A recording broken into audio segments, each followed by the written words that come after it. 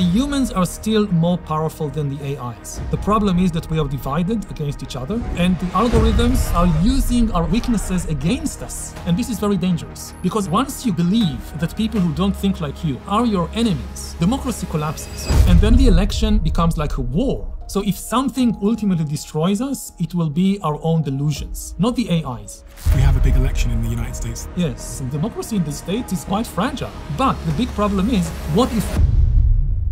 Surely that will never happen. Yuval Noah Harari, the author of some of the most influential nonfiction books in the world today, and is now at the forefront of exploring the world-shaping power of AI. And how it is beyond anything humanity has ever faced before. The biggest social networks in the world, they're effectively going to go for free speech. What is your take on that? The issue is not the humans. The issue is the algorithms. So let me unpack this. In the 2010s, there was a big battle between algorithms for human attention. Now, the algorithms discovered, when you look at history, the easiest way to grab human attention is to press the fear button, the hate button, the greed button. The problem is that there was a misalignment between the goal that was defined to the algorithm and the interests of human society. But this is how it becomes really disconcerting. Because if so much damage was done by giving the wrong goal to a primitive social media algorithm, what would be the results with AI in 20 or 30 years? So what's the solution? We've been in this situation many times before in history, and the answer is always the same, which is... Are you optimistic? I try to be a realist. This is a sentence I never thought I'd say in my life. We've just hit 7 million subscribers on YouTube, and I want to say a huge thank you to all of you that show up here every Monday and Thursday to watch our conversations. From the bottom of my heart, but also on behalf of my team, who you don't always get to meet. There's almost 50 people now behind the Diary of a CEO that worked to put this together. So from all of us, thank you so much. We did a raffle last month, and we gave away prizes for people that subscribed to the show up until 7 million subscribers. And you guys loved that raffle so much that we're going to continue it. So every single month, we're giving away money can't buy prizes, including meetings with me, invites to our events, and £1,000 gift vouchers to anyone that subscribes to the Diary of a CEO. There's now more than 7 million of you. So if you make the decision to subscribe today, you can be one of those lucky people. Thank you from the bottom of my heart. Let's get to the conversation. 10 years ago, you made a video that was titled, Why Humans Run the World. It's a very well-known TED Talk that you did.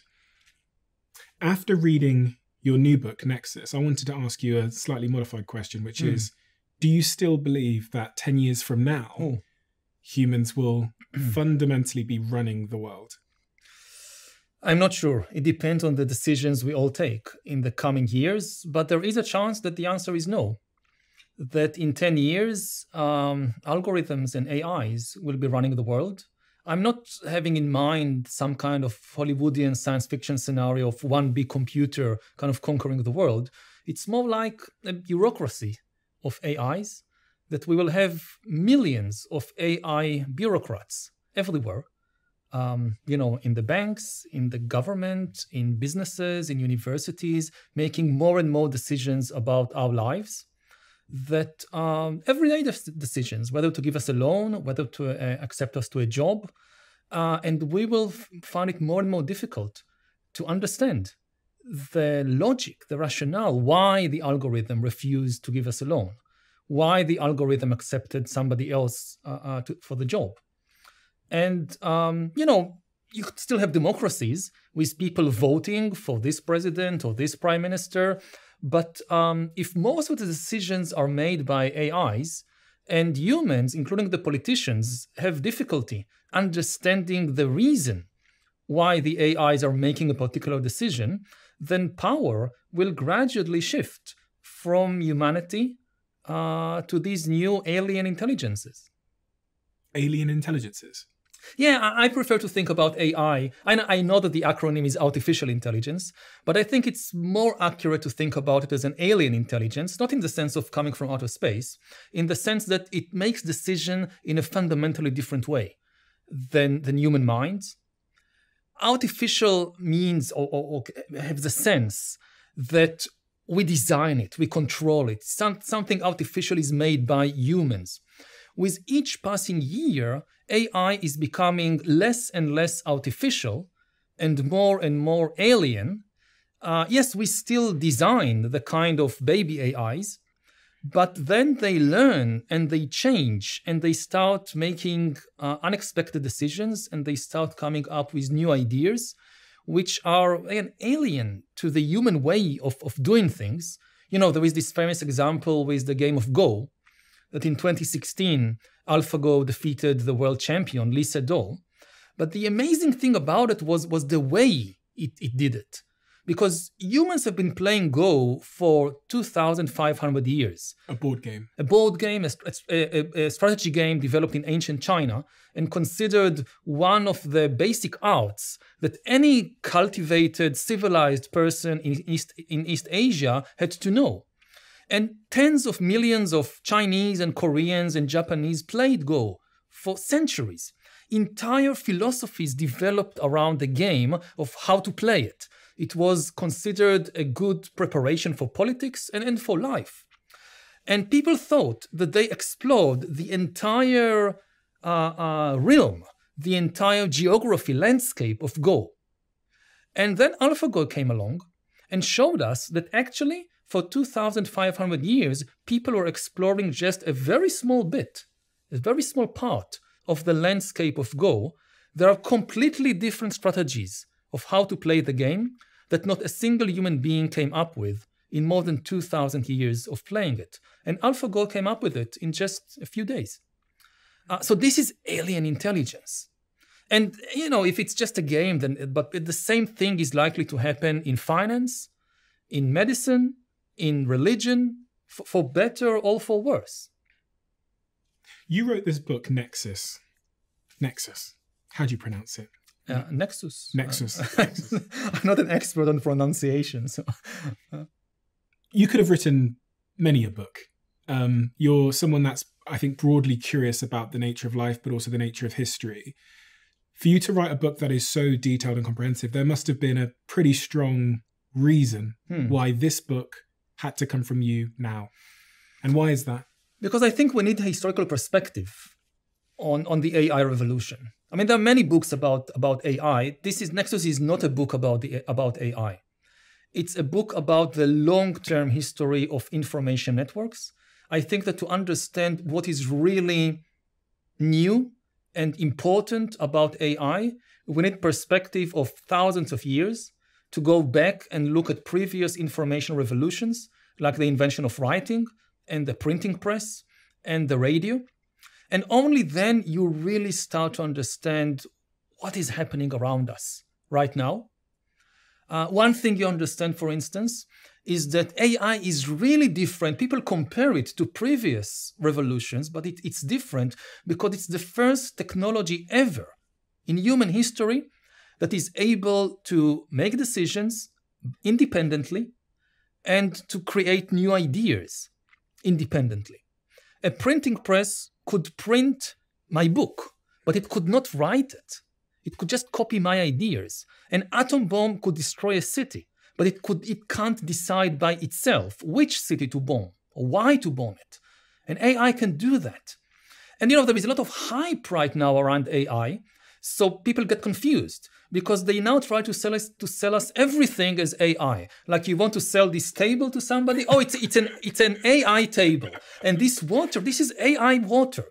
So people, what is AI? Everything is AI. No, not everything. There is a lot of automation out there, which is not AI.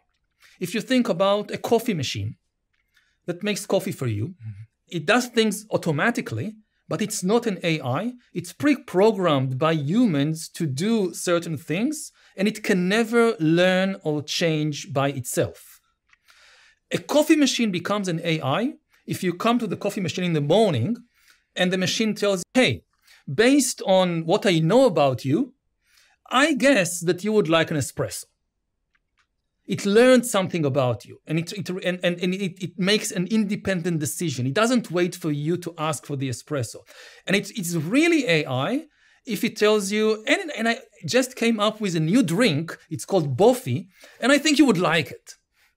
That's really AI. When it comes up with completely new ideas that we did not program into it and that we did not anticipate. And this is a game changer in history. It's bigger than the printing press. It's bigger than the atom bomb. You said we need to have a historical perspective. And do you consider yourself to be a historian? Yes, that's my profession is a historian. That's kind of, this is my training. I was originally a specialist in medieval military history. Mm-hmm. I wrote about the Crusades and the 100 Years' War and the strategy and logistics of the English armies that invaded France in the 14th century. This was my first articles. And this is the kind of perspective or of knowledge that I also bring to try and understand what's happening now with AI. Because most people's understanding of what AI is comes from them playing around with a large language model like ChatGPT or Gemini or Grok or something. That's like their understanding of it. You can ask it a question and it gives you an answer. That's really what people think of AI as. And so it's easy to be a bit complacent with it, or to see this technological shift as being trivial. But when you start talking about information and the like disruption of the flow of information and information networks, and when you bring it back through history and you give us this perspective on the fact that information effectively glues us all together, then it starts to become, for me, I think about it completely differently. I mean, there are two ways I think about it. I mean, one way is that when you realize that, as you said, that information is the basis for everything, when you start to shake the basis, everything can collapse or change, or something new could come up. For instance, democracies are made possible only by information technology. Democracy, in essence, is a conversation. A group of people conversing, talking, trying to make decisions together. Dictatorship is somebody dictates everything. One person dictates everything, that's dictatorship. Democracy is a conversation. Now, in the Stone Age, hunter-gatherers living in small bands, they were mostly democratic. Whenever the band needed to decide anything, they could just talk with each other and decide. As human societies grew bigger, it just became technically difficult to hold the conversation. So the only examples we have from the ancient world for democracies are small city-states, like Athens or Republican Rome. These are the two most famous examples, not the only ones, but the most famous. And even the ancients, even philosophers like Plato and Aristotle, they knew once you go beyond the level of a city-state, democracy is impossible. We do not know of a single example from the pre-modern world of a large-scale democracy. Millions of people spread over a large territory, conducting their political affairs democratically. Why? Not because of this or that dictator that took power. Because democracy was simply impossible. You cannot have a conversation between millions of people when you don't have the right technology. The large-scale democracy becomes possible only in the late modern era, when a couple of information technologies appear, first the newspaper, then telegraph and radio and television, and they make large-scale democracy possible. So democracy, it's not like you have democracy and on the side you have these information technologies. No, the basis of democracy is information technology. So if you have some kind of earthquake in the information technology, like the rise of social media or the rise of AI, this is bound to shake democracy, which is now what we see around the world is that we have the most sophisticated information technology in history, and people can't talk with each other. The democratic conversation is breaking down. And every country has its own explanation. Like you talk to Americans, what's happening there between Democrats and Republicans? Why can't they agree on even the most basic facts? And they give you all these explanations about the unique conditions of American history and society. But you see the same thing in Brazil. You see the same thing in France, in the Philippines. So it can't be the unique conditions of this or that country. It's the underlying technological revolution. And the other thing that history kind of that I bring from history is how even relatively small technological changes, or seemingly small changes, can have far-reaching consequences.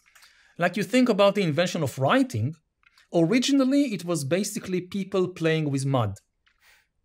I mean, writing was invented it was invented many times in many places, but the first time in ancient Mesopotamia, people take clay tablets, which is basically pieces of mud, and they take a stick and they used a stick to make marks in the mud. And this is the invention of writing. And this had a profound effect. To give just one example, you think about ownership. What does it mean to own something? Like I own a house, I own a field. So previously, before writing, to own a field, if you live in a small Mesopotamian village, like 7,000 years ago, you own a field, this is a community affair.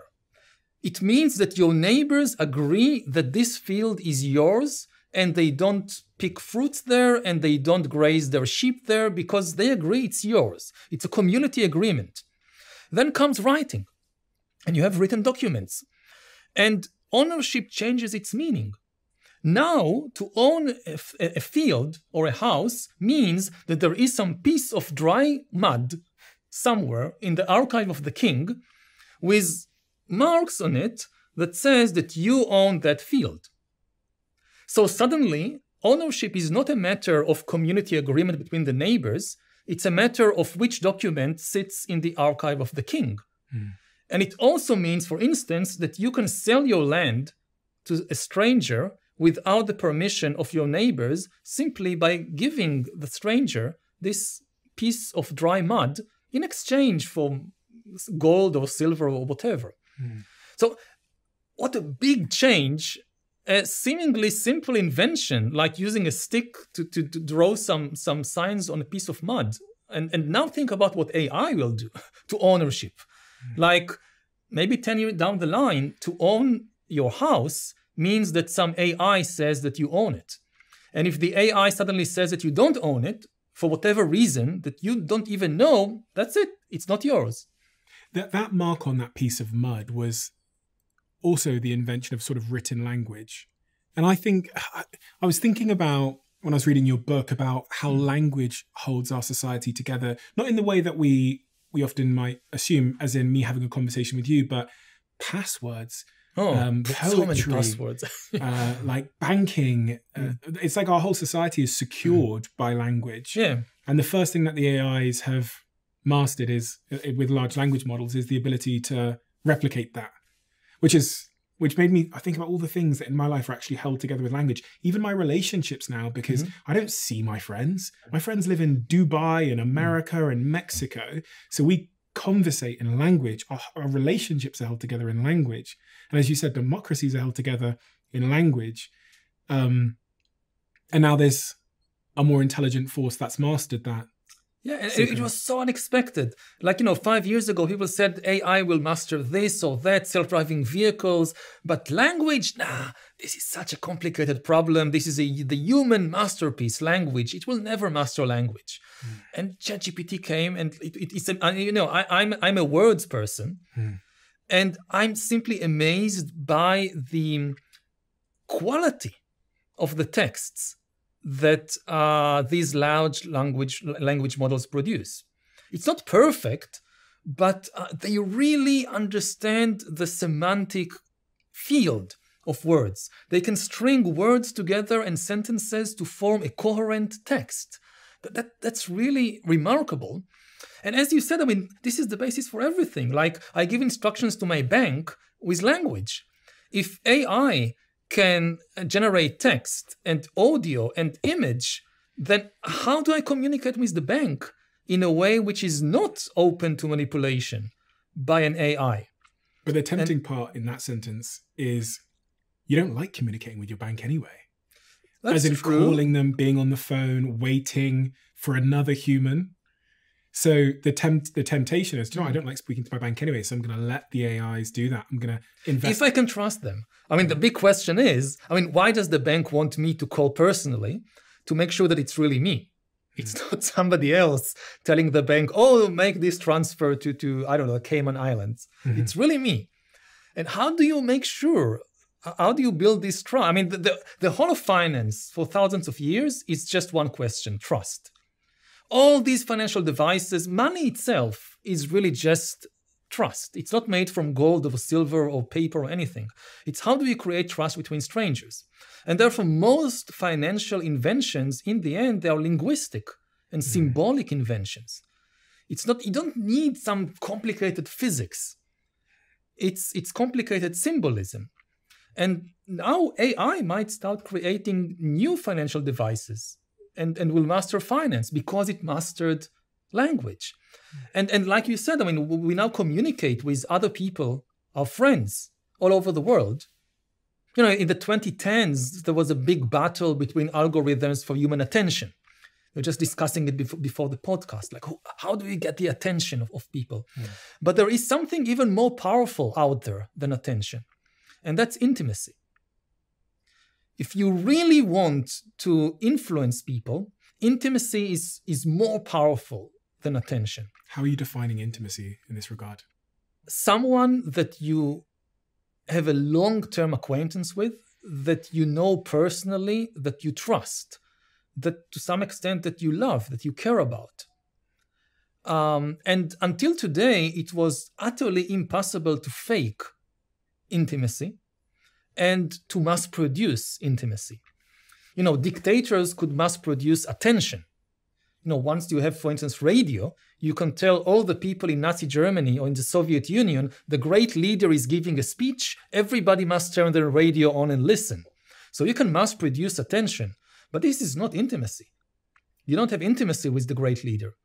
Now with AI, you can, for the first time in history, at least theoretically, mass produce intimacy with millions of bots, maybe working for some government, faking intimate relationships with us, which will be hard to know that this is a bot and not a human being. It's interesting because when I've had so many conversations with relationship experts and a variety of people that speak to the decline in human to human intimacy and the rise in loneliness and us becoming more sexless as a society and all of these kinds of things. So it's almost with the decline in human to human intimacy and human to human connection and the rise of this sort of the possibility of artificial intimacy, it begs the question what the future might look like in a world where people are lonelier than ever, more disconnected than ever, but still have the same Maslowian need for that connection and that feeling of, you know, love and belonging. And maybe this is why we're seeing a rise in polarization at the same time, because people are desperately trying to belong somewhere and the algorithm is like reinforcing my echo chamber. So I'm, you know, and it's, but I don't know how that ends. I don't think it's deterministic. It depends on the decision we make individually and as a society. There are, of course, also wonderful things that this technology can do for us. The ability of AI to hold a conversation, the ability to understand your emotions, it can potentially mean that we will have lots of AI teachers and AI doctors and AI therapists that can give us better healthcare services, better education services than ever before. Instead of being, you know, a kid in a class of 40 other kids, that the teacher is barely able to give attention to this particular child and understand his or her specific needs and his or her specific personality. You can have an AI tutor that is focused entirely on you and that is able to give you a quality of education which is really unparalleled. I had this debate with my friend on the weekend. He's got two young kids who are 1 year old and 3 years old. And we were discussing in the future, in sort of 16 years' time, where would you rather send your child? Would you rather send your child to be taught by a human in a classroom, as you've described, with lots of people, lots of noise, where they're not getting personalized learning? So if the classroom are more intelligent, they're being left behind. If they're more intelligent, they're being dragged back. Or would you rather your child sat in front of a screen, potentially, or a humanoid robot, and was given a really personalized, tailored education that was probably significantly cheaper than, say, private education or university? But you need a combination. I mean, I think that for many of the lessons, it will be better to go with the AI tutor, which again, you don't even have to sit in front of a screen. You can go to the park and get a lesson on ecology, just listening on as you walk. But you will need large groups of kids for break time, Because very often you learn the most important lessons in school are not learned during the lessons. They are learned during the breaks. And this is something that should not be automated. You would still need large group of children together with human supervision for that. The other thing I thought about a lot when I was reading your book is this idea that I would assume that us having more information and more access to information would lead to more truth in the world, less conspiracy, more agreement. But that doesn't seem to be the case. No, not at all. Most information in the world is junk. I mean, I think the best way to think about it is it's like with food. That there was a time, like a century ago in many countries, where food was scarce. So people ate whatever they could get, especially it was full of fat and sugar. And they thought that more food is always good. Like if you ask your great-grandmother, she would tell you, yes, more food is always good. And then we reach a time of abundance in food. And we have all this industrialized processed food, which is artificially full of fat and sugar and salt and whatever. And it's obviously bad for us. The idea that more food is always good, no. And definitely not all this junk food. And the same thing has happened with information.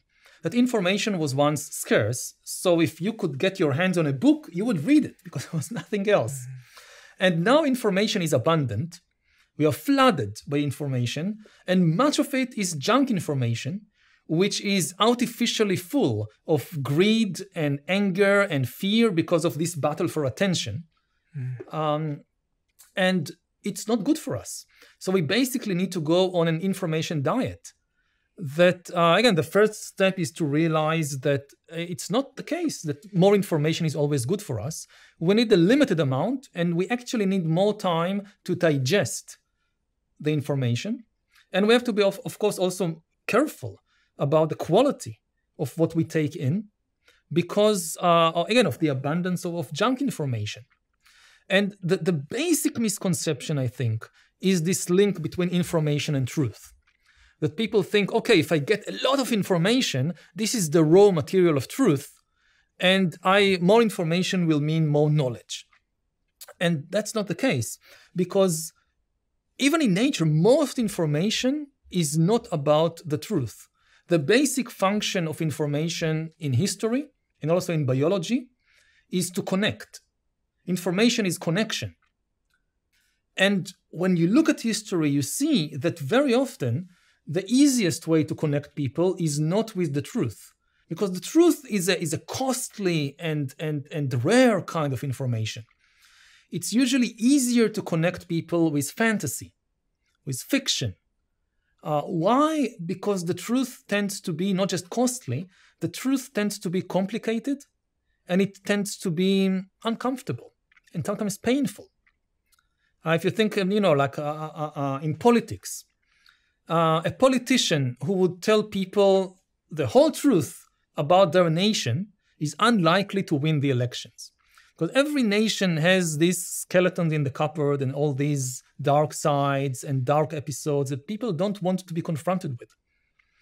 So we see that politically, it's not, if you want to connect nations, religions, political parties, you often do it with fictions and fantasies. And fear? I was thinking about Sapiens and the role that stories play in engaging our brains. And I was thinking a lot about the narratives. In the UK, we have a narrative where we're told that much of the cause of the problems we have in society, unemployment, other issues with crime, are because there's people crossing from France on boats. And and it's a very effective narrative to get people to band together to march in the streets. And in America, obviously, the same narrative of the wall and the southern border. They're crossing our border in the millions. It's their rapists. They're not sending their good people. They're coming from mental institutions. Has galvanized people together, and those people are now like marching in the streets and voting based on that story. That is a fearful story. It's a very powerful story because it connects to something very deep inside us. And if you want to get people's attention, if you want to get people's engagement, so the fear button is one of the most efficient, most effective buttons to press in the human mind. And again, it goes back to the Stone Age. So if you live in a Stone Age tribe, one of your biggest worries is that the people from the other tribe will come to your territory and you will take your food or will kill you. So this is a very ingrained fear in not just in humans, in every social animal. They did the experiments on chimpanzees that show that chimpanzees have also a kind of almost instinctive fear or disgust towards foreign chimpanzees from a different band. And politicians and religious leaders, and they learn how to play on these human emotions, almost like you play on a piano. Originally, these feelings like disgust, they evolved in order to help us. On the most basic level, disgust is there because, especially as a kid, you want to experiment with different foods. But if you eat something that is bad for you, you need to puke it. You need to throw it out. So you have disgust protecting you. But then you have religious and political leaders throughout history hijacking this defensive mechanism and teaching people from a very young age to not just to fear, but to be disgusted by foreign people, by people who look different. And this is, again, you as an adult, you can learn all the theories and you can educate yourself that this is not true, but still very deep in your mind, if there is a part that is just, these people are disgusting, these people are dangerous. And we saw it throughout history, how many different movements have learned how to use this emotional mechanisms to motivate people. We sit down at a very interesting time, Yuval, because two quite significant things have happened in the last, I think, year as it relates to information and many of the things we've been talking about. One of them is Elon Musk bought Twitter, and his real mandate has been this idea of free speech. And as part of that mandate, he's unblocked a number of figures who were previously blocked on Twitter. A lot of them right-leaning people that were blocked for a variety of different reasons. And then also this week, Mark Zuckerberg released basically a letter publicly. And in that letter, he says that he regrets the fact that he cooperated so much with the FBI, the government, when they asked him to censor things on Facebook. One particular story, he says he regrets doing that. And it looks like, if you read between what he's saying, well, he actually says it explicitly. He says, we're going to push back harder in the future if governments or anybody else asks us to censor certain messaging. Now, what I'm seeing is that Twitter, which is one of the biggest social networks in the world, and Meta, the biggest social network in the world, have now taken this stance that effectively they're going to let information flow. They're effectively going to go for this free speech narrative. Now, as someone that's used these platforms for a long time, specifically X or Twitter, it is crazy how different it is these days. There are things that I see every time I scroll that I never would have seen before this free speech position. Now, I'm not taking a stance whether it's good or bad. It's just very interesting. And there's clearly an algorithm that is now really, like if I go on X right now, I will see someone being killed with a knife, I reckon within 30 seconds.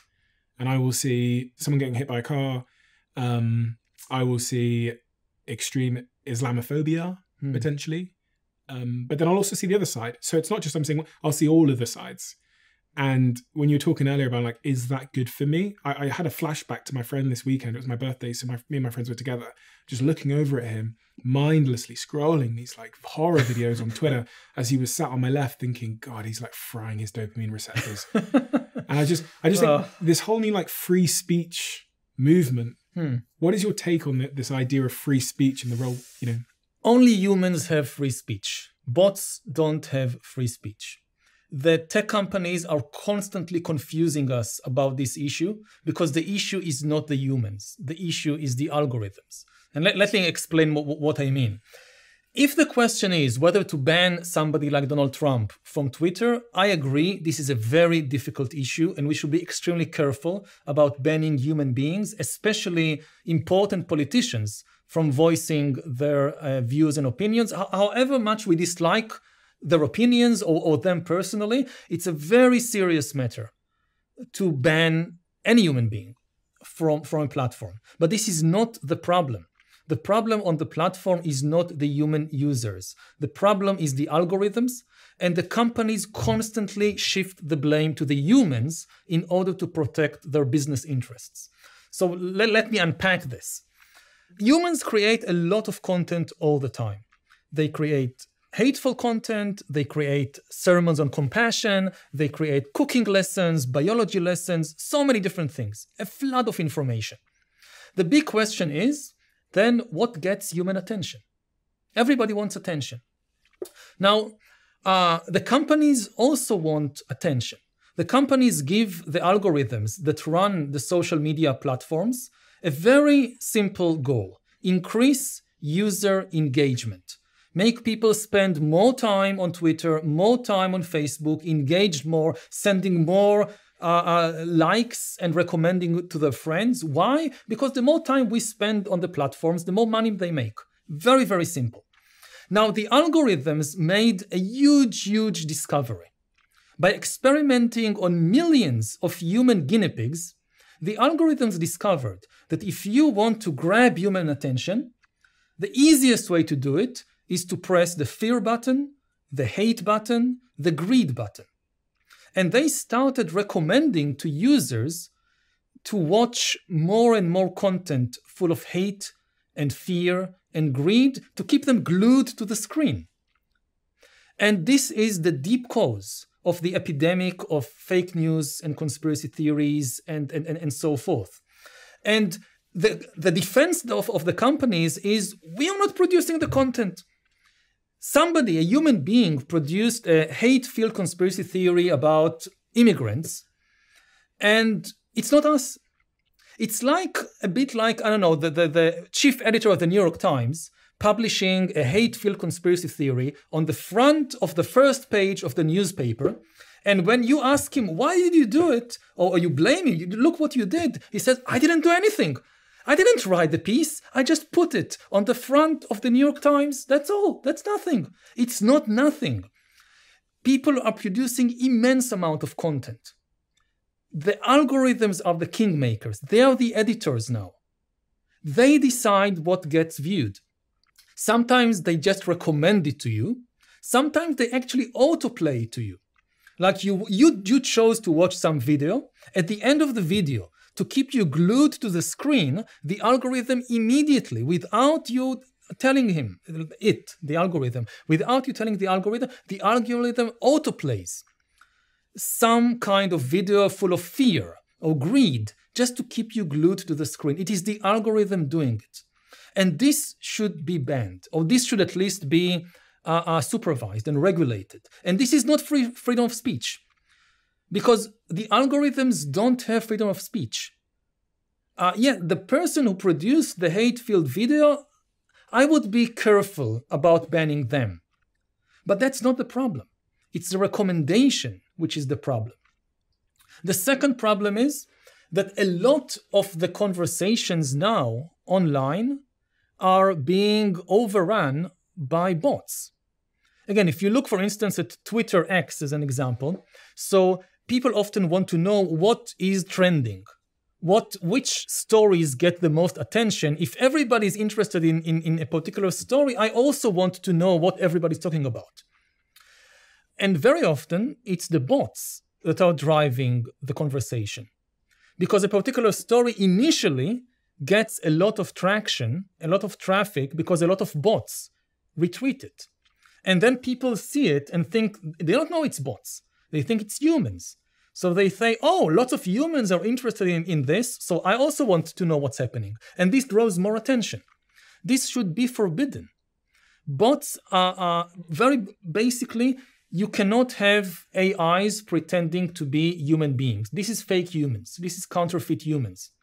If you see activity online and you think it's human activity, but actually it's bot activity, this should be banned. And it doesn't harm the free speech of any human being because it's a bot. It doesn't have freedom of speech. I was thinking a lot about what you said about these algorithms are actually running the world. And I mean, yeah, so if the algorithms are deciding what I see based on what I spend my time looking at, because they want to make, the platforms want to make more money. Mm-hmm. And if I have a innate sort of predisposition to spend more time focused on things that scare me, or then you just have to give me a couple of years, and every year that goes past, I'll become more fearful. More it reinforces your own weaknesses. I mean, again, it's like the food industry. So the food industry discovered we liked food with a lot of salt and fat in it, and gives it more to us. And then it says, but this is what the customers want. What do you want from us? It's the same thing, but even worse with these algorithms, that because this is the food for the mind. Yes, humans have a tendency that if something is very frightening or something fills them with anger, they focus on it and they tell all their friends about it. But to artificially amplify it, it's just not good for our mental health and social health. It is using our own weaknesses against us instead of helping us deal with them. Is it fair to say, now this is me just jumping to conclusions a little bit, but is it fair to say that in a world where you remove restrictions around blocking certain characters, right-wing characters that are their messages maybe based on immigration, etc., you remove those restrictions, so they're all allowed on every platform, and then you program the algorithm to be focused on revenue, that eventually more people will become right-wing? And I say that in part because it's a right-wing narrative to say that immigrants are bad and that, I'm not saying that the left are innocent, because they're absolutely not. But I'm saying that the fearful narratives, the fear seems to come more from the right, in my opinion. Like, especially in the UK, the fear comes from immigrants and these people are going to take your money and all these kinds of things. I think the key issue is not to label it as a right or left issue, because, again, democracy is a conversation. And you can have a conversation only if you have several different opinions. And I think it should be okay to have a conversation about immigration, that people should be able to have different opinions about it. That's fine. The problem starts when one side vilifies and demonizes anybody who doesn't think. And you see it to some extent from both sides, but in the case of immigration, so you would have these conspiracy theories that anybody who supports immigration, for instance, they want to destroy the country. They are part of this conspiracy to flood the country with immigrants and to change its nature and whatever. And this is the problem, that democracy, once you believe that people who don't think like you, they are not just your political rivals. They are your enemies. They are out to destroy you. They intend to destroy your way of life, your group. Then democracy collapses. Because there can be no way. Between enemies, democracy doesn't work. It works if you think that the other side is wrong, but they are still essentially good people who care about the country, who care about me, but they have different opinions. If you think that they are my enemies, they try to destroy me, then the election becomes like a war because you're fighting for your survival. You would do anything to win the election because your survival is at stake. If you lose, you have no incentive to accept the verdict. If you win, you only take care of your tribe and not of the enemy tribe. What if you don't believe the election is legitimate? Then democracy can't function. This is the basic. Democracy can't exist in just any. It's like a delicate plant that needs certain conditions in order to survive and to flourish. And one condition, for instance, is that you have information technologies that allows a conversation. Another condition is that you trust the institutions. If you don't trust the institution of elections, it doesn't work. And a third condition is that you need to think that the people on the other side of the political divide, they are my rivals, but they are not my enemies. Now, the problem with what's happening now with democratic conversations is because of this tendency to go to more and more and more extremes, it creates the impression that the other side is an enemy. And this is a problem not just for the right, also for the left. That on both sides you see this feeling that the other side is an enemy and that its positions are completely illegitimate. And if we reach that point, then the conversation collapses. And it should be possible to have complex conversations and discussions about difficult issues like immigration, like gender, like climate change, without seeing the other side as an enemy, which was possible for generations. So why is it that now it seems to just become impossible to talk with the other side or to agree about anything? We have a big election in the United States this year. Very big one, yeah. Do you think a lot about it? Yes. I mean, it seems like it will be a coin toss. I mean, like 50-50. Elections become really an existential issue if there is a chance they will be the last elections. If one side intends to simply change the rules of the game if it comes to power, then it becomes existential. Because again, democracy works on the basis of self-correcting mechanisms. That this is the big advantage of democracy over dictatorship. In a dictatorship, a dictator can make a lot of good decisions, but sooner or later they will make a bad decision, and there is no mechanism in a dictatorship to identify and correct such mistakes. Like Putin. Yeah. There is just no mechanism in Russia that could say Putin made a mistake, he should let somebody else try a different course of action. This is the great advantage of democracy. You try something, it doesn't work, you try something else. But the big problem is, what if you choose someone who then changes the system, neutralizes its self-correcting mechanism, and then you cannot get rid of him anymore? This is what happened, for instance, in Venezuela. That originally Chavez and the Chavista movement, they came to power democratically. People wanted to, let's try this. And now in the last elections a couple of weeks ago, the evidence is very, very clear that Maduro lost big time, but he controls everything, the election committee, everything, and he claims, no, I won. And they destroyed Venezuela. It's something like a quarter of the population fled the country, which was one of the richest countries in South America before, and they just can't get rid of the guy. Surely that will never happen in the West. Oh, don't say never in history. History can catch up with you, whoever you are. That's one of the illusions we Venezuela was part of the West, in many ways still is. This is one of the illusions we live under, though. We think, that can never happen to the UK or the United States or Canada, these sort of quote-unquote civilized nations. According to some measurements, democracy in the United States is quite new and quite fragile, if you think about it in terms of who gets to vote, for instance.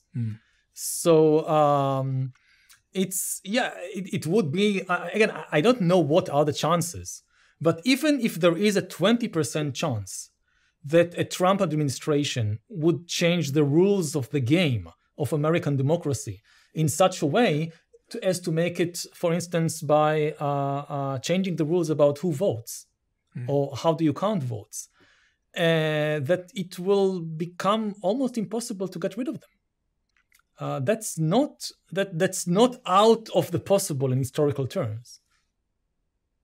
Do you think it's possible that Trump will do that? Yes. I mean, you saw it on the 6th of January. I mean, the most sensitive moment in every democracy is the moment of transfer of power. And the magic of democracy is that democracy is meant to ensure a peaceful transfer of power. But as I said, like you choose one party, you give them a try. After some time, if people say they didn't do a good job, let's try somebody else. And, you have people who hold, in the United States, they hold the biggest power in the world. The president of the United States have enough power to destroy human civilization. All these nuclear missiles, all this army, and he loses the election, and he says, okay, I give up all this power, and I let the other guy try. This is amazing. And this is exactly what Trump didn't do. He, from the beginning, even from 2016, he refused. They asked him directly, if you lose the election, will you accept the results? And he said no. And in 2020, he did not hand power peacefully. He tried to prevent it. And the fact that he is now running again, and I think to some extent the lesson he got from the 6th of January is that I can basically get away with anything, at least with my people, with my base. That it was like a test, a try. If I do this extreme thing and they still support me afterwards, it basically means they will support me no matter what I do. I'm wondering, in a world of such a fragile democracy, when information flows and networks are disrupted by something like AI, if misinformation and disinformation and the ability for me to make a video, I could make a video right now of Donald Trump speaking and saying something in his voice, and I could help that video go viral. Like, how do you hold together democracy and communication when you don't believe anything that you're seeing online? And we're just at the start of this now. So we haven't seen anything yet. This is just really the first baby steps. I'm going to play a video on the screen right now so people can see. And for those listening, you'll just hear it. But I'm going to play a video that Isaac over there in the corner of the room made of me speaking in this chair. And it wasn't me, and I didn't say it, and I wasn't in this chair. Hey there, this is AI Steve. Do you think I'll be able to take over the Diary of a CEO one day? Leave your comments below. And it sounds exactly like me, identical, and it's not me. And I wonder this with, most of us get our political information and our information generally now from social media. Yeah. And if I can't believe anything that I'm seeing because it's all easy to make, some kid in Russia in their bedroom could make a video of the prime minister here. I don't know where we get our information from anymore, how we verify. The answer is institutions. We've been in this situation many times before in history, and the answer is always the same, institutions. You cannot trust the technology. You trust the institution that verifies the information. Think about it like with print. That you can write on a piece of paper anything you want. You can write, the Prime Minister of Britain said, and then you open quotation marks, and you put something into the mouth of the Prime Minister. You can write anything you want. And when people read it, they don't believe it. Or they shouldn't believe it. Just because it's written that the Prime Minister said it, doesn't mean that it's true. So how do we know which pieces of paper to believe as an institution? We would believe, or greater chance we will believe, if on the front page of the New York Times or of the Sunday Times or of the Guardian, you will have the British Prime Minister said, open quotation marks, blah, blah, blah. Because we don't trust the paper or the ink. We trust the institution of the Guardian or the Wall Street Journal or whatever. With videos, we never had to do that, because nobody could fake them. So we trusted the technology. If we saw a video, we said, this has to be true. But when it becomes very easy to fake videos, then we revert to the same principle as with print. We need an institution to verify it. If we see the video on the official website of CNN or of the Wall Street Journal, then we believe it, because we believe the institution backing it. And if it's just something on TikTok, we know that, any kid can do that. Why should I believe it? So now we are in the transition period. We are still not used to it. So when we see a video of Donald Trump or Joe Biden, the video still gets to us because we grew up in a time when it was impossible to fake it. But I think very quickly people will realize you can't trust videos. You can only trust the institutions. And the question is, will we be able to produce, to create, to maintain trustworthy institutions fast enough to save the democratic conversation?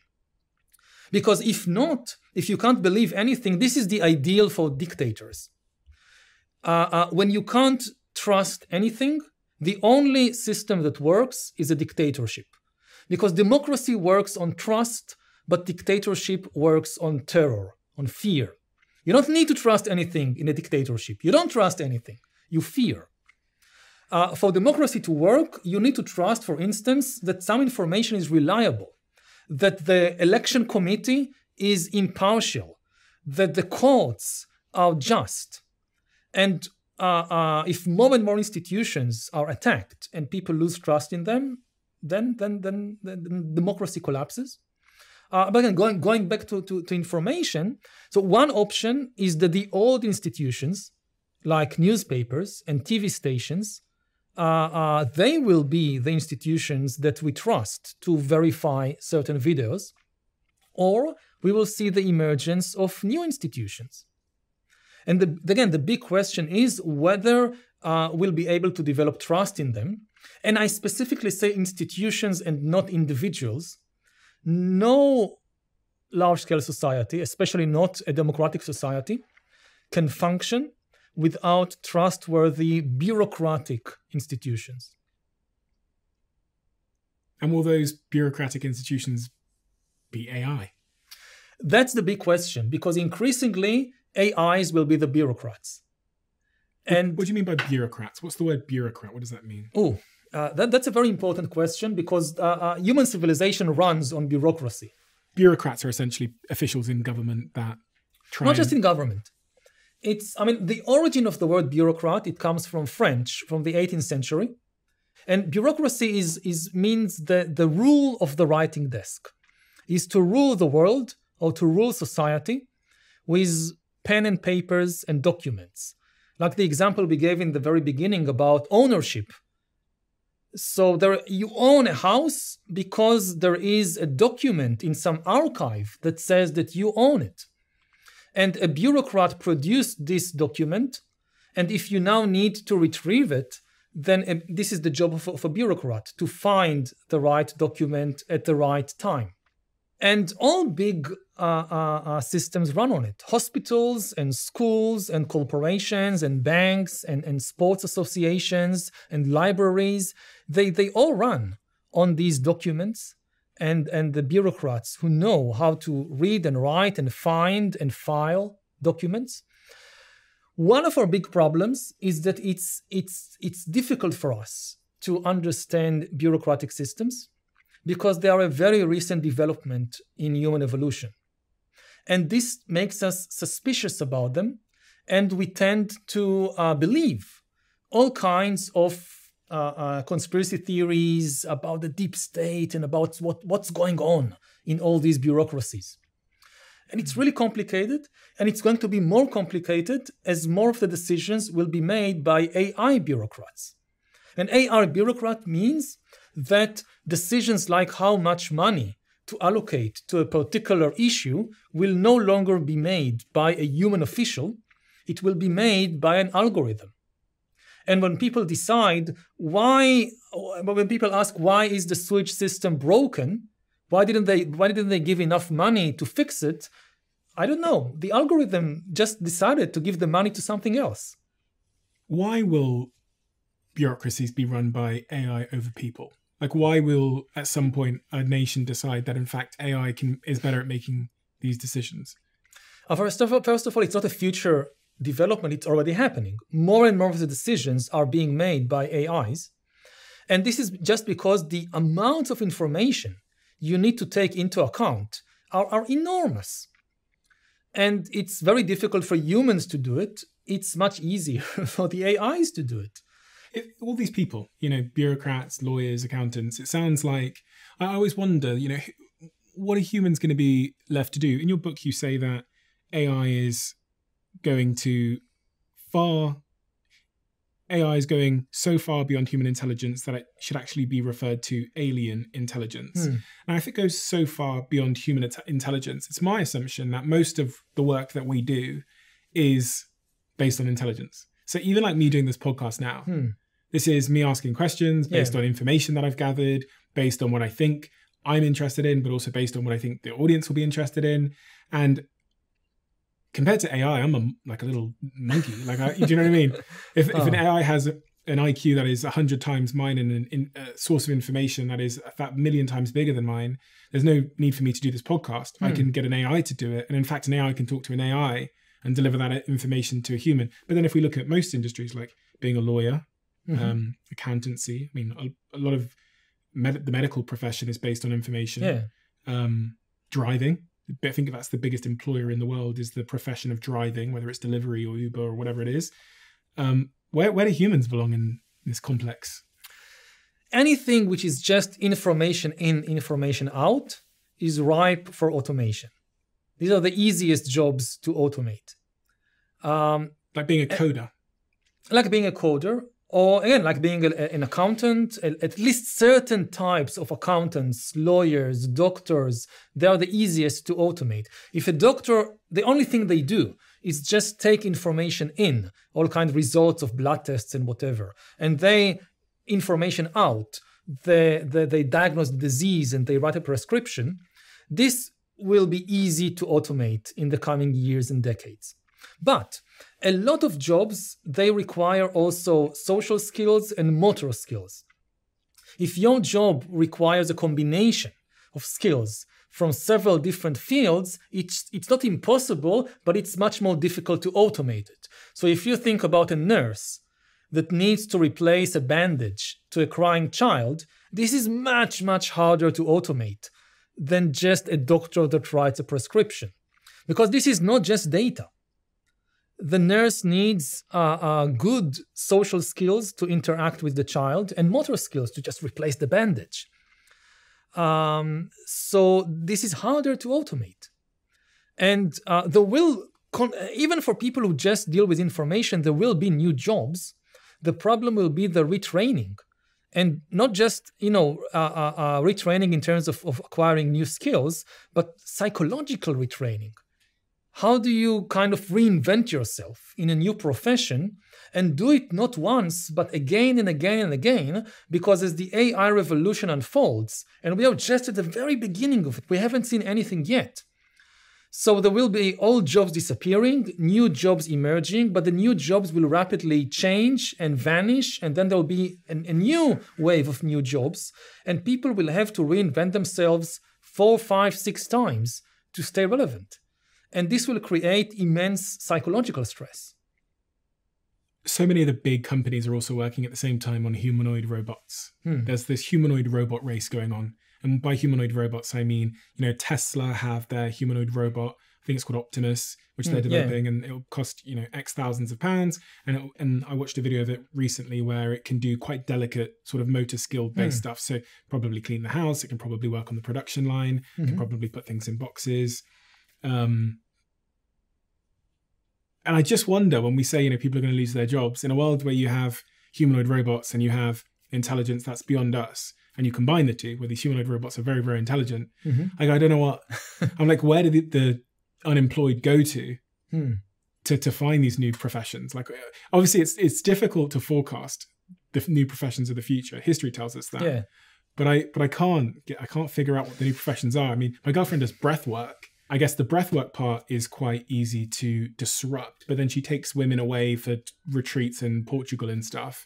So I'm like, okay, she's going to kind of be safe because these women are going there to connect with humans and to be in this little special place offline intentionally. So retreats, she'll probably be fine. Yeah, anything that, there are things that we want in life which are not just about solving problems. Like, I'm sick, I want to be healthy, I want my problem solved. But there are many things that we want to have a connection. Like if you think about sports, robots or machines can run much faster than people for a very long time now. And we just had the Olympics, and people are not very interested in seeing robots running against each other or against people. Because what really makes sports interesting in the end is the human weaknesses and the ability of humans to deal with their weaknesses.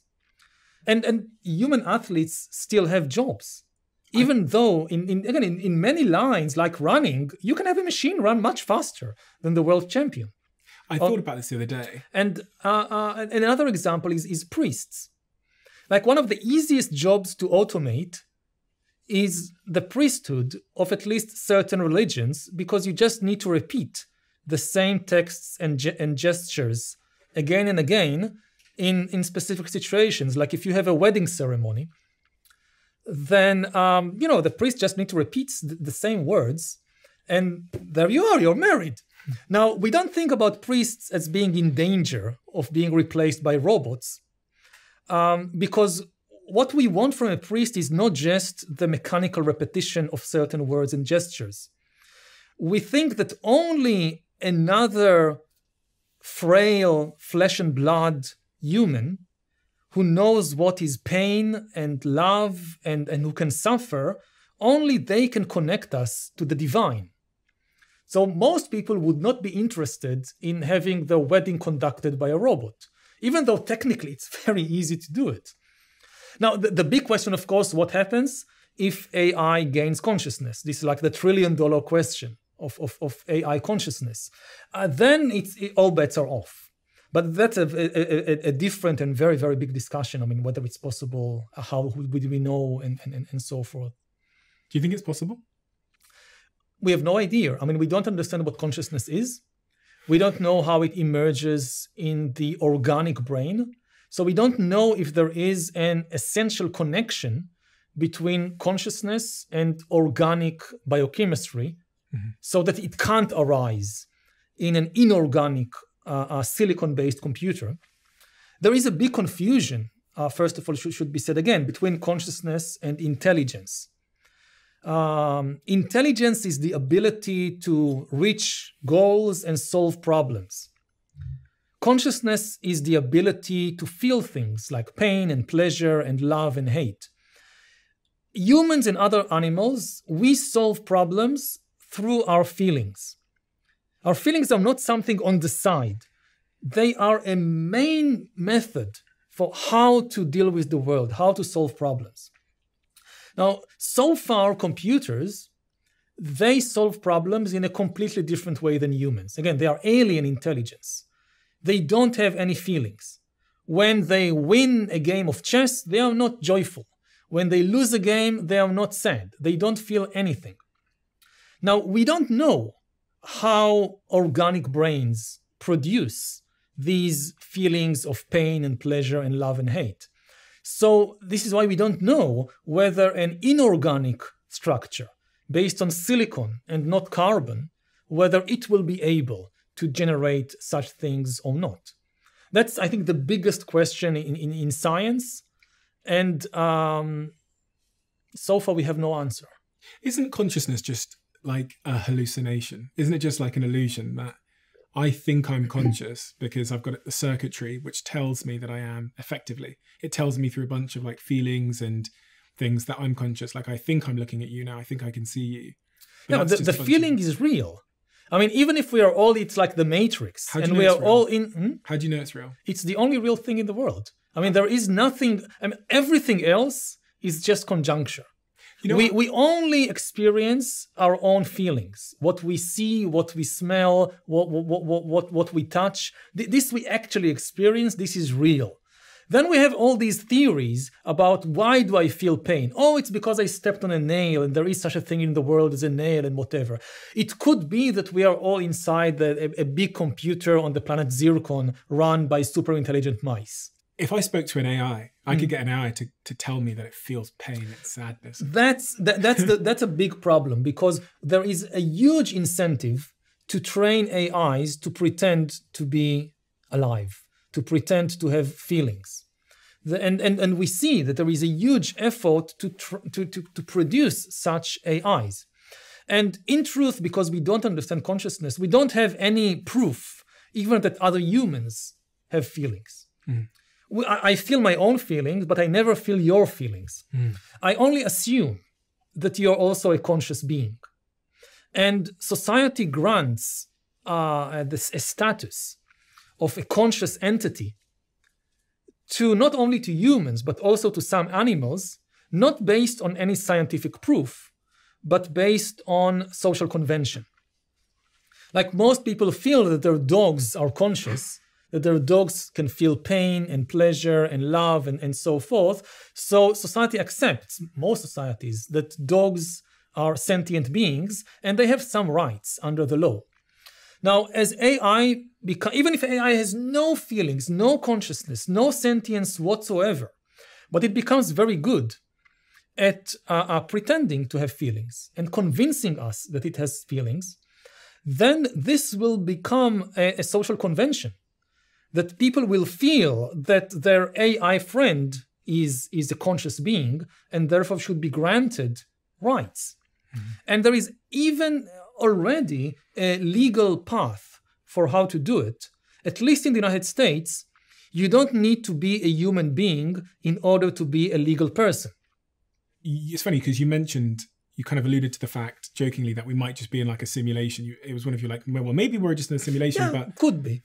And it's funny because in a world of AI, I think my belief in that as a possibility has only increased. Yes. This is in fact just a simulation, because I've watched us go from when I was born, not really having internet access, to now being able to kind of speak to this alien on my computer that can like now do things for me, and having virtual reality experiences, which are sometimes quite indistinguishable, where my I fall into the trap of believing that I am inside Squid Games because I've got this headset on. And you play it forward and you play it forward and you play it forward and you imagine any rate of improvement. Then I hear the arguments for simulation theory and I go, do you know what, probably if you play this forward 100 years, like at the rate we're on, of the rate of trajectory we're on, then we will be able to create information networks and organisms that don't, in like a laboratory or in a computer, that don't necessarily realize they're in the computer. Especially with like what's going on with bio. It's already happening to some extent. These information bubbles that more and more people live inside them. It's still not the whole physical world, but you get the same event, and people on, say, different parts of the political spectrum, they just can't agree on anything. They live in their own matrices, and When the internet came along for the first time, the main metaphor was the web, the World Wide Web. A web is something that connects everything. And now the main metaphor, which is this simulation theory, is representing this new metaphor. The new metaphor is the cocoon. It's a web that turns on you and then closes you from all sides, so you can no longer see anything outside. Yeah. And there could be other cocoons with other people in there, and you have no way to get to them. Yeah. Nothing that happens in the world can connect you anymore because you're in different cocoons. You've only got to look at someone else's phone. You've only got to look at someone else's Twitter or X or Instagram feed. Is this the same reality? It is so different. Do you know what I was talking about over the weekend? My friend was sat to my left scrolling. He clicked on the discovery section, which is where you find new content. I looked down at his phone and was like, it's all Liverpool Football Club. It's like the entire feed is Liverpool and my entire feed is completely different. And I was just thinking, wow, he lives in a completely different world to me. Because he's a Liverpool fan, I'm a Manchester United fan, and it's and to think about that, like to think that when you open your phone, and many of us are spending up to 9 hours a day on our mobile phones, you're experiencing a completely different window into a completely different world than I am. And this was, this is a very ancient fear, because, for instance, Plato wrote exactly about that in the most famous parable, I think, from Greek philosophy. Is the allegory of the cave, in which Plato imagines a theoretical scenario, an imaginary scenario of a group of prisoners chained inside a cave with their face to a blank wall in which shadows are being projected from behind them, and they mistake the shadows for reality. And he was basically describing, people in front of a screen, just mistaking the screen for reality. And you have the same thing in ancient India with Buddhists and Hindu sages talking about Maya, which is the world of illusions. And the deep fear that maybe we are all trapped inside a world of illusions, that the most important thing that we think in the world, the wars we fight wars over illusions in our mind. And this is now becoming technically possible. Like previously, it was these philosophical thought experiments. Now, part of what is interesting as a historian about the present era is that a lot of ancient philosophical problems and discussions are becoming technical issues. That, yes, you can suddenly realize Plato's cave in your phone. So scary. I find it really scary because you're right. Like, I think right now, some people might say that they have some kind of grasp over the ranking system or why something shows up when I search it or whatever.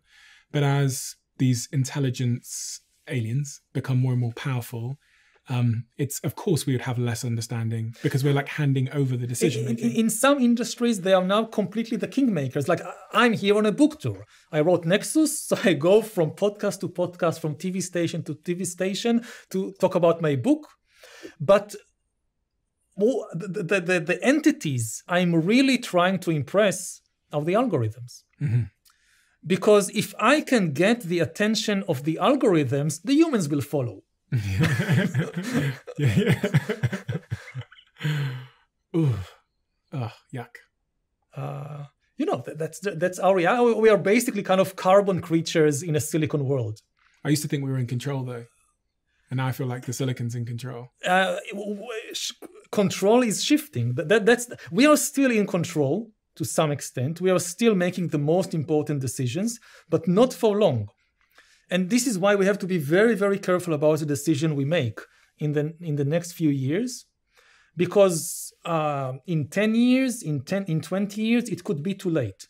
By then, the algorithms will be making the most important decisions. You talk about a couple of big dangers you see with the algorithms and AI and the sort of shift and disruption of information. One of them is this alignment problem, which how would you explain the alignment problem to me in a way that's simple to understand? So the classical kind of example is a thought experiment invented by the philosopher Nick Bostrom in 2014, which sounds crazy, but bear with it.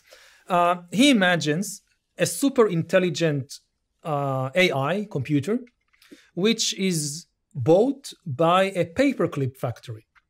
And the paperclip manager tells the AI, your goal, the reason I bought you, your goal, your entire existence, you're here to produce as many paperclips as possible. That's your goal. And then the AI conquers the entire world, kills all humans, and turns the entire planet into factories for producing paperclips. And it even begins to send expeditions to outer space to turn the entire galaxy into just paperclip production industry. And the point of the thought experiment is that the AI did exactly what it was told. It did not rebel against the humans. It did exactly what the boss wanted. But of course, it was not, the strategy it chose was not aligned with the real intentions, with the real interests of the human factory manager, who just couldn't foresee that this will be the result. Now, this sounds like outlandish and ridiculous and crazy, but it already happened to some extent, and we talked about it. This is the whole problem with social media and user engagement. In the very same years that Nick Bostrom came up with this thought experiment in 2014, the managers of Facebook and YouTube, they told their algorithms, your goal is to increase user engagement. And the algorithms of social media, they conquered the world and turned the whole world into user engagement, which was what they were told to do. We are now very, very engaged. And again, they discovered that the way to do it is with outrage and with fear and with conspiracy theories. And this is the alignment problem. When Mark Zuckerberg told the Facebook algorithms increase user engagement, he did not foresee and he did not wish that the result will be collapse of democracies, wave of conspiracy theories and fake news, hatred of minorities. He did not intend it.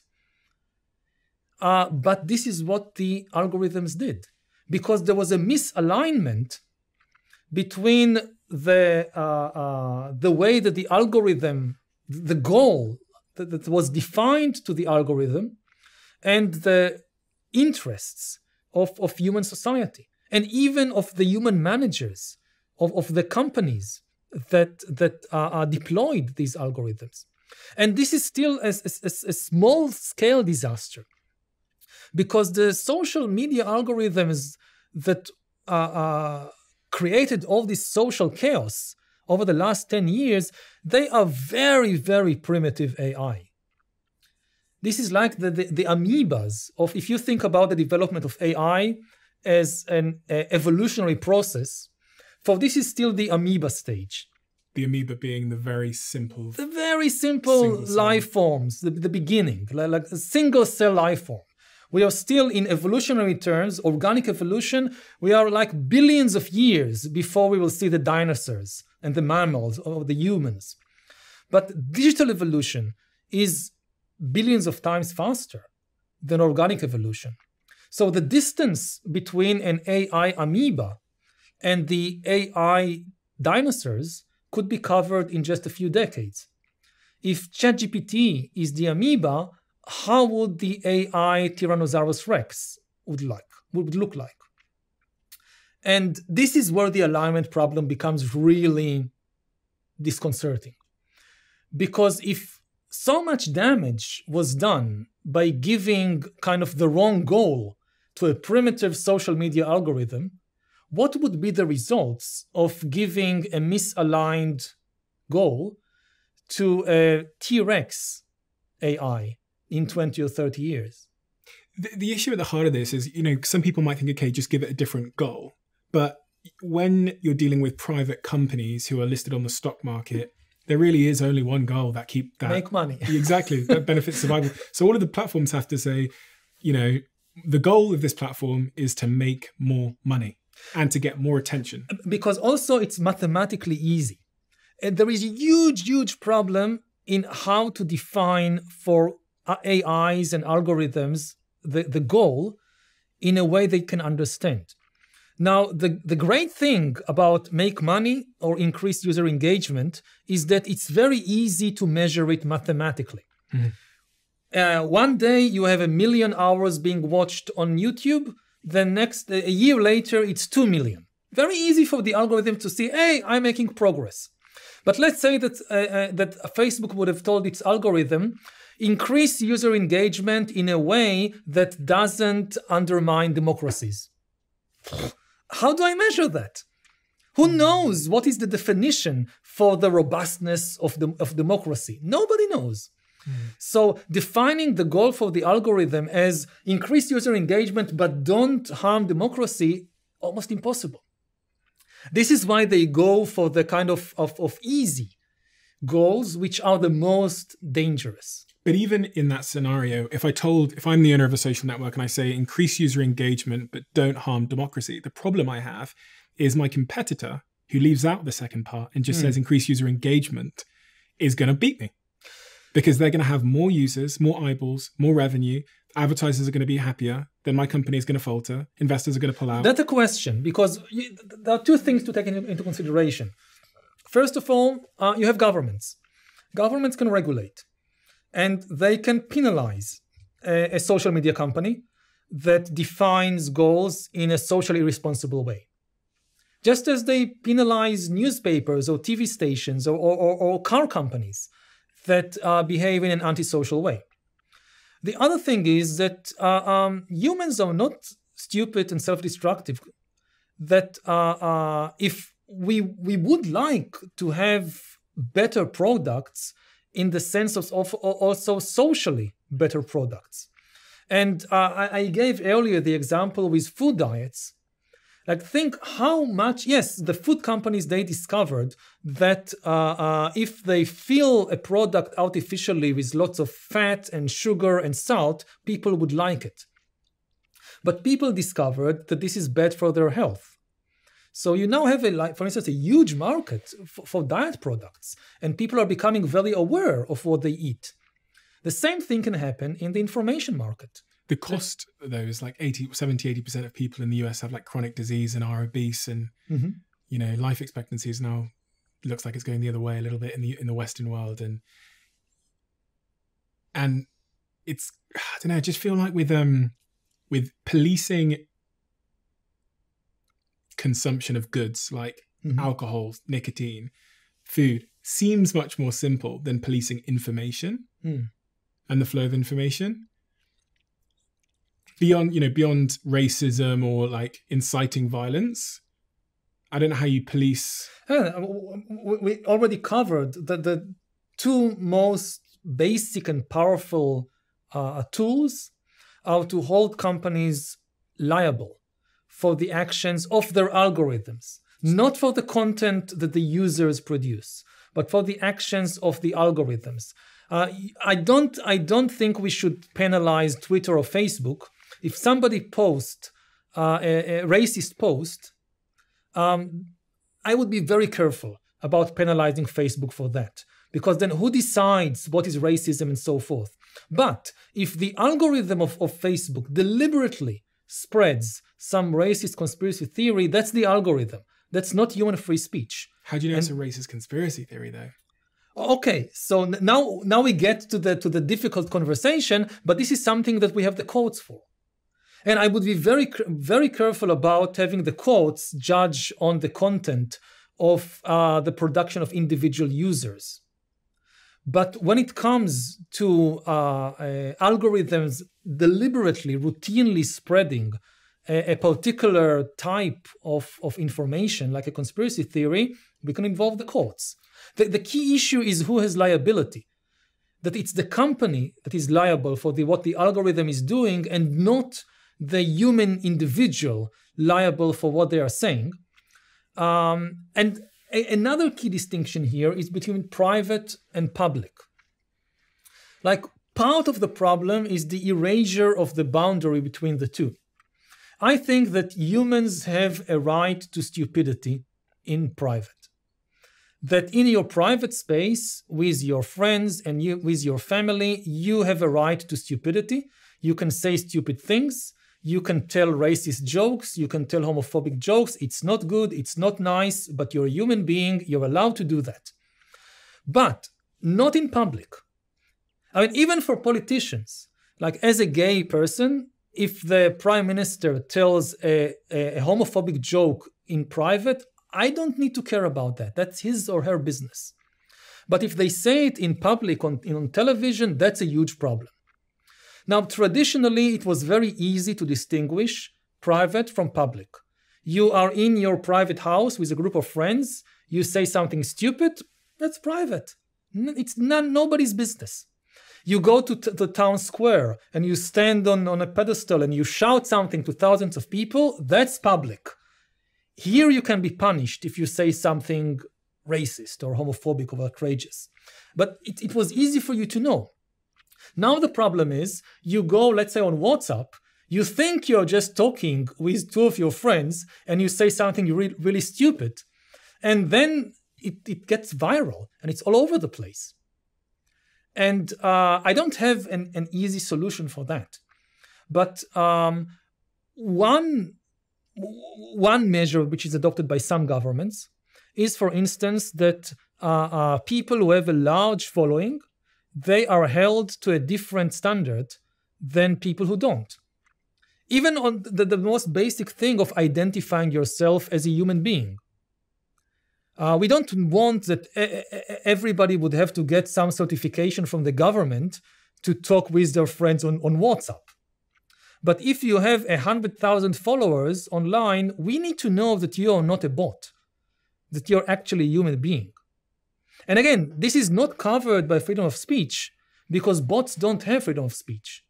This slippery slope, right? Because I've gone back and forth on this argument of anonymity and whether it's a good thing or a bad thing for social networks. And the rebuttal that I got when I leant to the side of IDing people is that like totalitarian governments will use that as a way to basically punish the people who are speaking. The totalitarian governments are doing it whether we like it or not. Yeah. It's not a question that if the British do it, then the Russians will say, okay, so we'll also do it. The Russians are doing it anyway. Will Americans start to do it? Will they start to, if someone speaks out against Trump and he has access to their identity and information, can he go look at them and get them arrested? If we reach that point like when the courts will allow such a thing, then we are in very deep trouble already. And what we should realize is that with the surveillance technology now in existence, a totalitarian government has so many ways to know who you are that that's not the main issue. Right? You talked about the platforms being responsible for the consequences. Yes. In the UK, over the last month, we've had, I don't know if you've heard, but we had lots of riots. And I think it was all triggered originally when there was news that broke that someone had murdered some young children. Yes. And there was a confusion or a sort of a misinformation around that person's religion. And that meant that people that's an excellent example because, if I personally, privately say to just two of my friends, I think the person who did it is X, I don't think you should be persecuted for that. I could say it in a private living room, and it's the same thing if I say it on WhatsApp or on Facebook. But if a Facebook algorithm picks up this piece of fake news and starts recommending it to more and more users, then Facebook is liable for the action of its algorithms. You should be able to take it to court and say the algorithm deliberately recommended a piece of fake news. And again, if the fake news was produced by an influencer with 1 million followers, then he is also liable for that. But if a private individual in a private setting said something which is not true, it's fake news, and then an algorithm deliberately spread it, the main fault is with the algorithm, and the people who should be in jail are the managers of the company that owns this algorithm and not the individual who uttered the words. Going back to the riots issue, let's say that, The Guardian, on the day of the riots, decided to pick up a piece of this fake news and publish it on its front page. And they now take the editor of The Guardian to court, and he says, but I didn't write it. I just found this piece of fake news and decided to put it on the front page of The Guardian. Now, it would be obvious to us that the editor did something very, very, very wrong, and he might or she might have to sit in jail. And it's not the problem of the person who originally produced the piece of fake news. If you're the editor of one of the biggest newspapers in the country and you decide to publish something on your front page, you had better be very, very sure that what you're publishing is the truth, especially if it can incite to violence. How would a social network owner know that? How would they be able to verify that everything is true at that scale? Not everything, but if for instance, something is likely to lead to violence, and the very first, it's a precautionary principle. First of all, do no harm. Again, I'm not asking Facebook to censor the piece of fake news. I'm only asking it, don't get your algorithms to spread it on purpose in order to get user engagement and make a lot of money. If you're not sure about it, just don't spread it. It's as easy as that. How does it know it's fake news versus it thinking that it's actually really important life-saving news? So, for example, that's the responsibility of the company. Again, like, how does the editor of The Guardian know, or of the Financial Times, or of the Sunday Times? How do they know if something is true and if something should be published on the front page? If you are now managing a social media company, you are managing one of the most powerful newspapers in the world. And you should have the same kind of responsibilities and the same kind of expertise. If you have no idea how to judge whether an algorithm should recommend something to millions of people, you're in the wrong business. If you can't stand the heat, get out of the kitchen. Don't run a social media company if you don't know what should be shown to millions of people.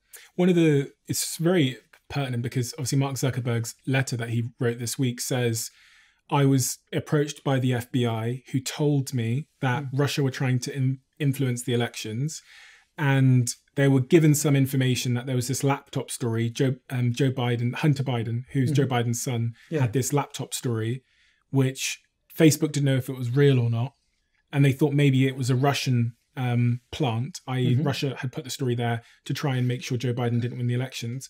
So Facebook deprioritized it, stopped it going viral, and suppressed it.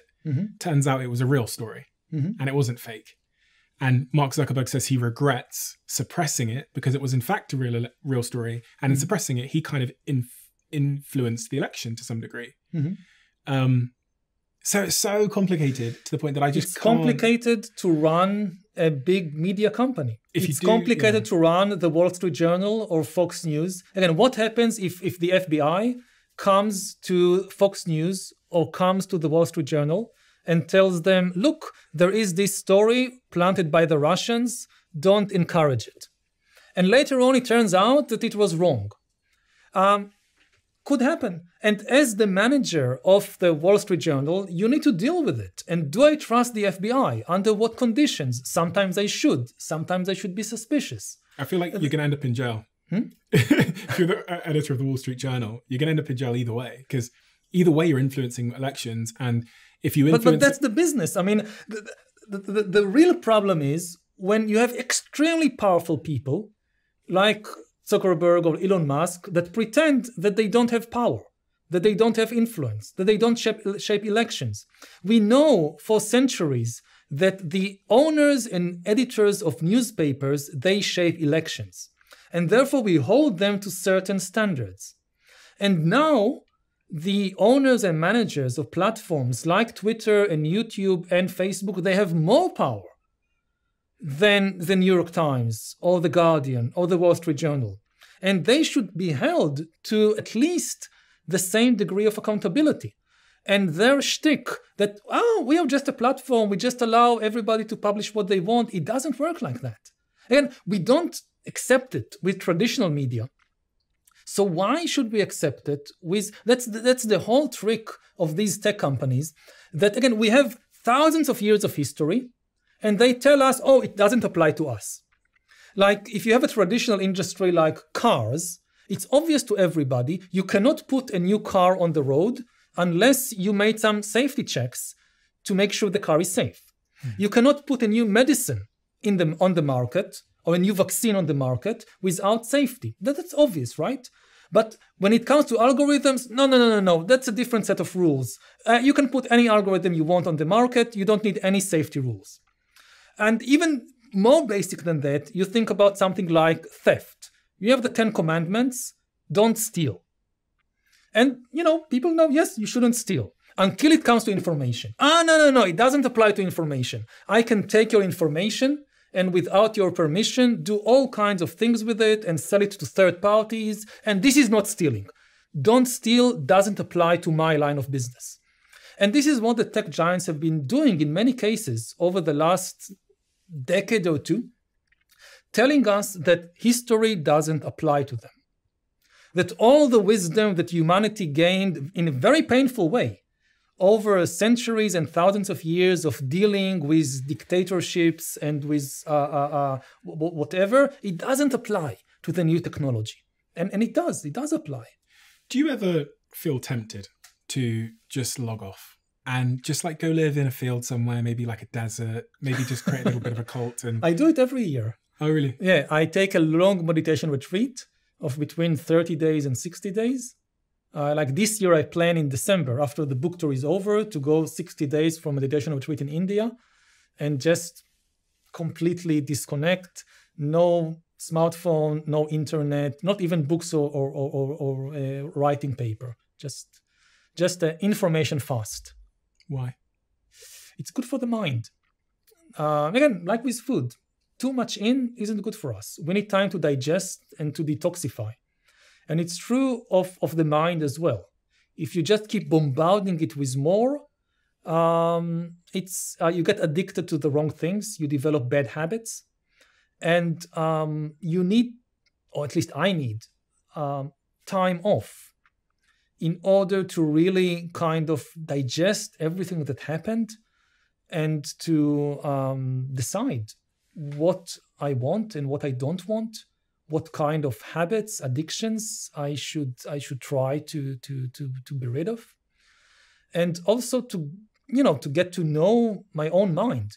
When the mind is constantly bombarded by information from outside, it's so noisy you cannot get to know it because there is so much noise. But when the noise goes away, then you can start to understand what is the mind, how does it function, how does it work, where do thoughts come from, what is fear, what is anger. When you're boiling with anger because of something you now read, you are focused on the object of your anger, but you can't understand the anger itself. The anger controls you. When you have an information fast, you can just observe what happens to me when I'm angry. What happens to my mind, to my body? How does it control me? And this is more important than any angry story in the world, to understand what anger actually is. It's very, very difficult. I mean, how many times do people stop and just, try to get to know their anger?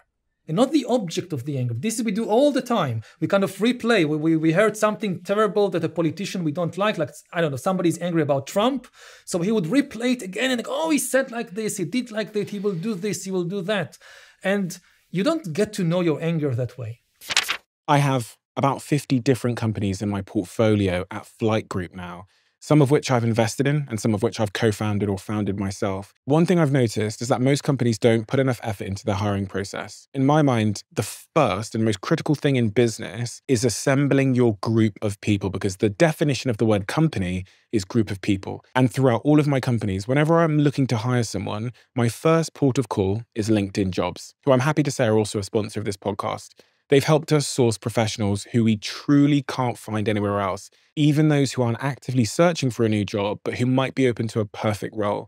In fact, over 70% of LinkedIn users don't visit other leading job sites. So if you're not looking on LinkedIn, you're probably looking in the wrong place. So today, I'm giving the Diary of a CEO community a free LinkedIn job post. Head to linkedin.com/DOAC now and let me know how you get on. Terms and conditions apply. So interesting. I was playing out the scenarios in my head as you were speaking of this future where there's almost these two species of human. You have one species of human who are connected to the information highway through the internet, through the Neuralink in their brain. That's just like they're hooked. Yeah. And the algorithm is feeding them information and they're acting upon it and they're feeding it.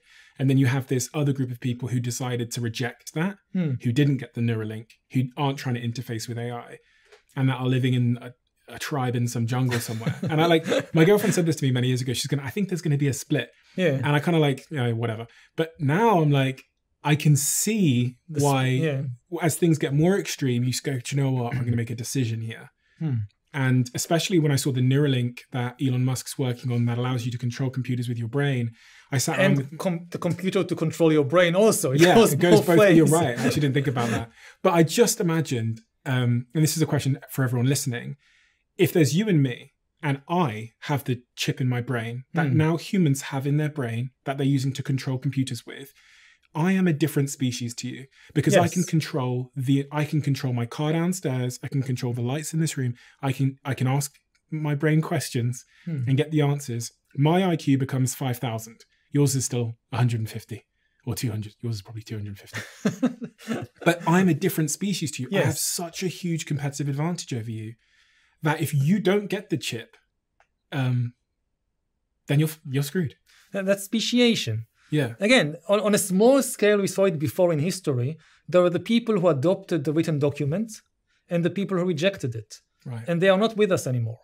Because the people who adopted the written document, they built these kingdoms and empires and they conquered everybody else.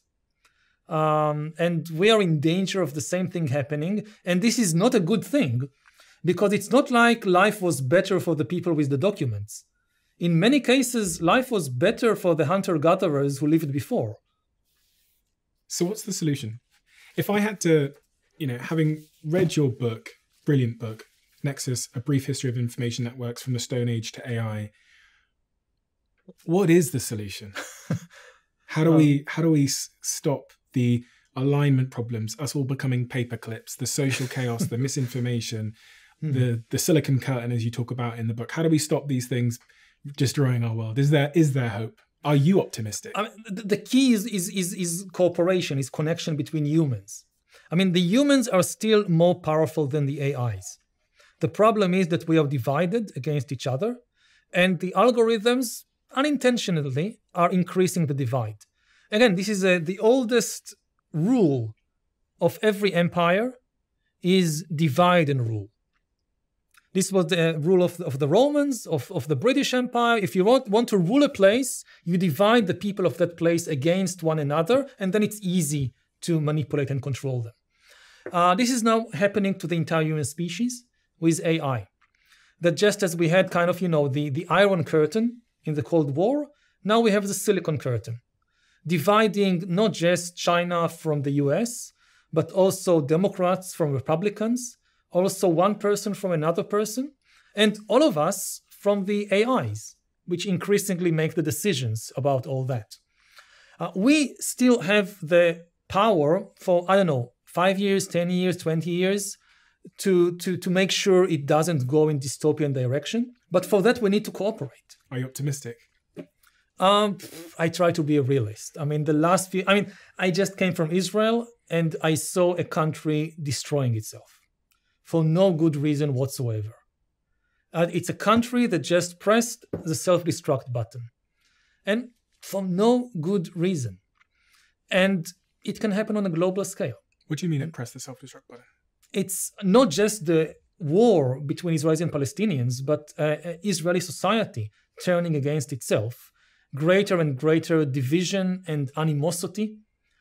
And it's like a dark hole of anger and of violence, which is sucking more and more people in. All over the world, you now feel the shockwaves from this dark hole in the Middle East. And there is no good reason. There is no objective reason. If I'll say something about the Israeli-Palestinian conflict, there is no objective reason for it. It's not like there is not enough land between the Mediterranean and the Jordan River that people have to fight for the little land there is, or that there is not enough food. There is enough food for everyone to eat.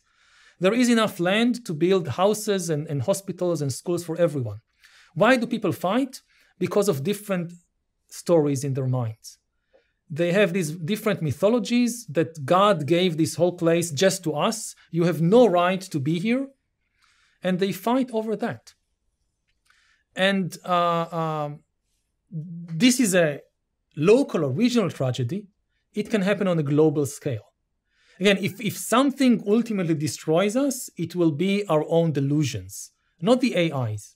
The AIs, they get their opening because of our weaknesses, because of our delusions. Yuval, thank you so much for writing a book. I think this book is one of the most well-timed books that I've ever come across because of everything that's happening in the world right now. And it really helped me to understand that the problem isn't necessarily me versus you if you're on the other side of the aisle. The problem is information, the networks of information that we consume, who's controlling those networks of information. Somebody's manipulating us to be on different sides, not just to be on different sides, but to see each other as enemies. And right now that's a person, but it might not be. Soon it might not be a person, no. And understanding that, I think, helps us focus on the root cause of issues that are sometimes hard to identify. I.e., I think the problem is my neighbor. I think it's that person with different color skin. But actually, if you look one level deeper, it's the information networks and what I'm being exposed to that are brainwashing me and creating those stories. And as you talk about in your previous book, stories are ultimately what are running the world.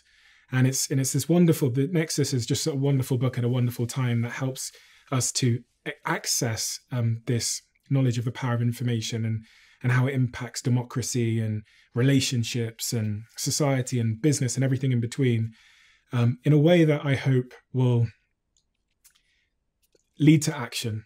And I think that is something to be optimistic about. Yeah, and ultimately, I think most humans are good. They're good people.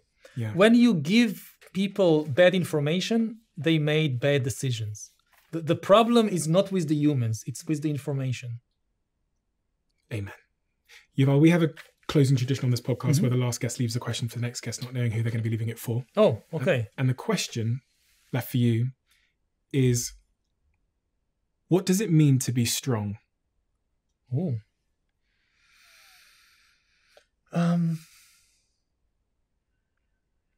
To accept reality as it is. To deal with reality without trying to hide it, disappear it, put a veil over it. So interesting. I think you're right. Certainly not the answer I would have given, but you come. What would you say?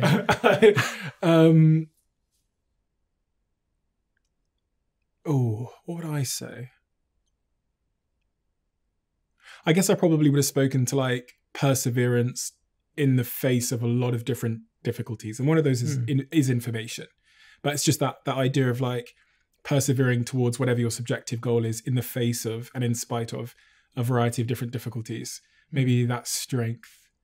So that could be raising a kid, or it could be going to the gym or whatever. But I like your definition as well, because I think it's much more important in the times we find ourselves in.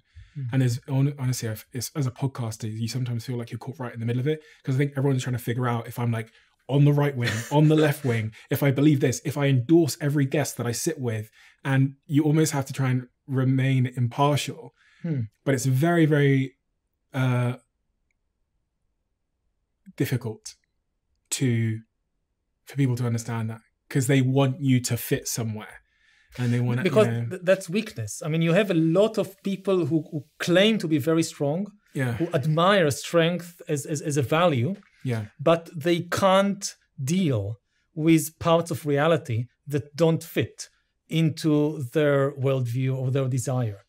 And they think that strength is, I have the strength to just make these parts of reality disappear.